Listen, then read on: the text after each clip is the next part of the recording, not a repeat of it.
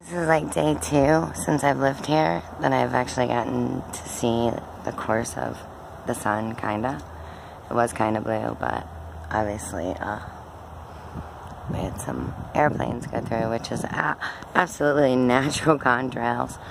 You know, natural. Perfectly natural. If you believe that, just, you know what? Go away. Don't even talk to me, friend me.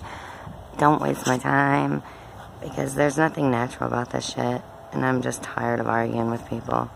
7 years straight, watching it, researching it, reading laws. Oh my gosh. Have you ever read laws? This shit sucks to read.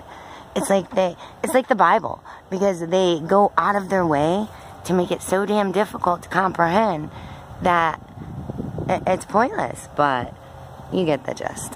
You get the gist. And when they say, oh, you know, this is for this, is for this, it's kind of common sense, but, you know, now they're calling for a demand because we're in such a desperate need because of global warming.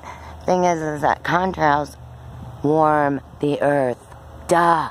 There's so many studies, so many scientific studies done that contrails warm the earth, and now all of a sudden we are like contrail crazy. And if you think this is normal, or it's just because we have more people, or whatever you want to tell yourself because it's difficult to believe, I understand. Shit, I do, kinda. But when's enough enough? Seriously.